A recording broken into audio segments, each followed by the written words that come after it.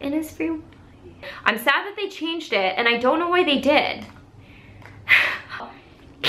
Bad news, guys. So I made a video recently talking about K-beauty brands that had fallen off. Brands that had either gone out of business or had products that I really loved that they discontinued. So we all kind of like shared in my disappointment. I felt like, well, I hate to break it to you, but I just recently discovered a lot more of my favorite Korean beauty products and brands have now been discontinued or are not available. At least to me, that is. Keep in mind, I am living in the United States right now. I haven't gone to Korea in a couple of years because of, you know, current events that have been happening in the past couple of years. I was going through my makeup collection, which I do, I don't know, every 6 months to a year. You know, I try to make sure I'm not using old makeup, that I'm cycling through products. This time, however, I decided to not only clean through my products, but look them up online to make sure if I was gonna spend time trying them out and using them and testing them, that they were at least available for me to recommend to you guys.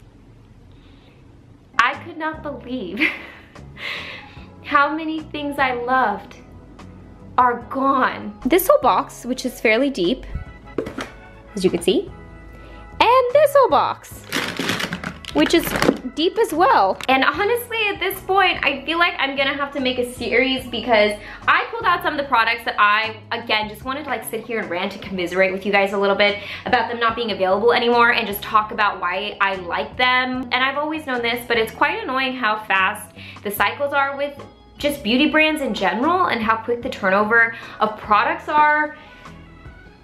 So I think we kind of get the general gist. So without much further ado, let's just go ahead and jump into this. The Innisfree, my lip balms. When did Innisfree discontinue these? I'm so sad because I have these in like 8 different flavors and I love these. In fact, I'm still using them. And by the way, I'm not planning on like throwing this makeup out. I'm still gonna keep it and like reference them and maybe even use some of it still.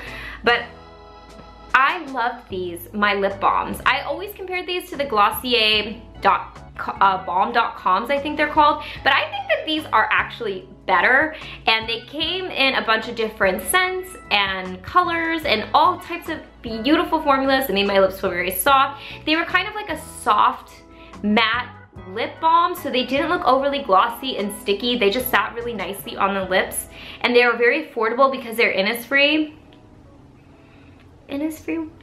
Does anyone miss the old school pony effect makeup? I remember, again, back in the mid 2010s, how much I loved pony effect because at the time, pony I felt like was a really good bridge in between like Western beauty and Eastern beauty. So she had a lot of like Eastern beauty trends combined with like the pigmentation and the types of products you'd recognize in Western beauty products. In fact, like this contour stick, I remember was like one of the darkest contour sticks I could find at the time. Even now, I don't know why Korean beauty is not hopping on this stick trend. I know that they are popular with like skincare sticks with like Kahi, and I've seen some other like Holika has like a luminizing one, Tear has a couple, but I just need more brands. I need more brands to do this. I need more K-beauty brands to make darker contour sticks for me to actually use. The original like pony effect, like I wanna say like first couple generations of products she had, I really liked. Even the strobing luminizer, I like swatched it on the back of my hand and I was like, ah,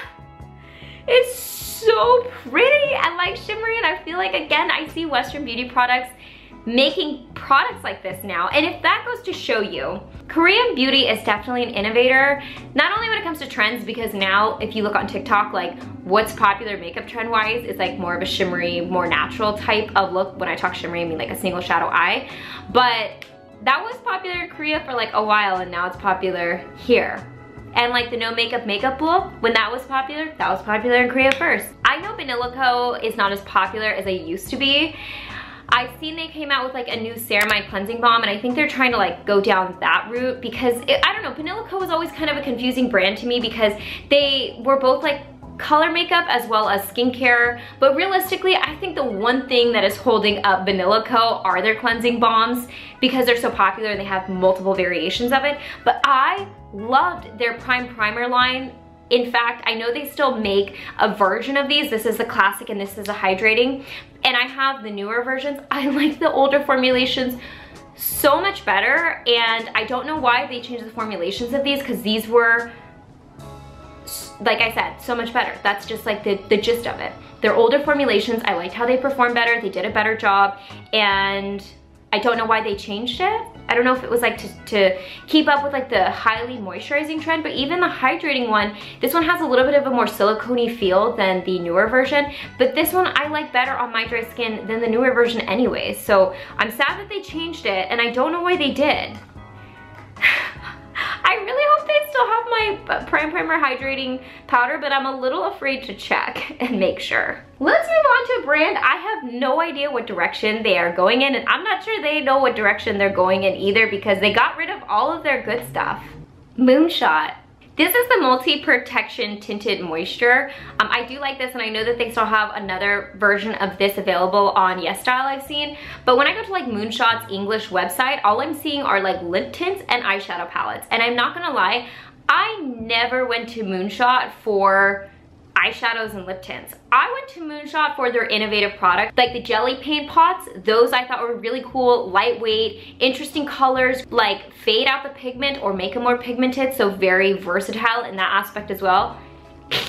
Can't get those anymore, and I don't know what happened. I will say though that the one complaint I had about that is they dried out really quickly. I mean, I think they would dry out within like 3 to 4 months. You had to really close the cap on those tight or use them up quickly, but I really liked those, and I thought they were really cool, and again, had really cool colors for a Korean beauty brand.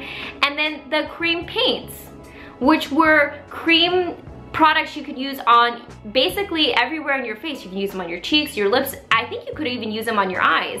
And again, with like Rare Beauty having all of these liquid blushes and Say and all of these Western brands, liquid blushes are so popular now, and I really feel like the cream paints were just like too ahead of their time, because now I think that those would be popular, and they were a nice formula. They dried down. I remember they weren't like super wet looking, like they actually had a really nice finish to them, and they're gone. Like, I don't know if you can go into a Moonshot store in Korea and still find them, but I can't get them here in the United States, and I used to be able to buy them online on like YesStyle or other retailers, and now I can't. And I don't know where they're going. I think they also have cushions available. That's like the only other product that I can think Moonshot has, but like I think they've just like lost their vision. But yeah, they're like, I'm confused by them. I think they're confused. Misha had some really good makeup products back in the day, and again, I think from what I've observed, Misha is leaning more into their skincare than they are in their makeup, especially here in the States, which might be why I'm not seeing a lot of these.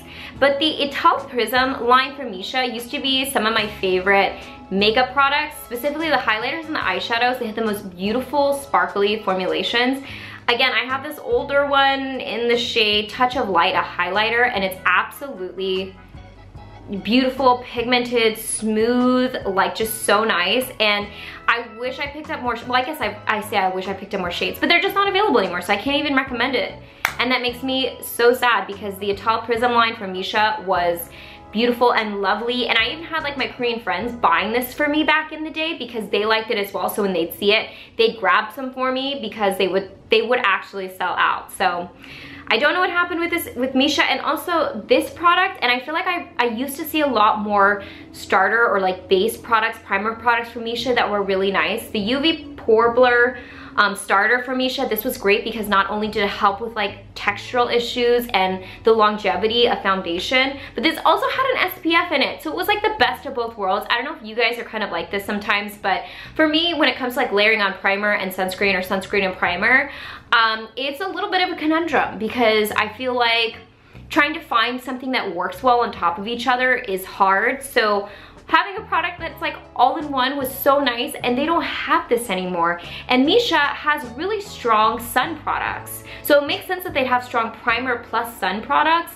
but they don't have this anymore. They do have their sunscreens, which I appreciate, or their sun milks, I should say, but now they don't have their starters / primers.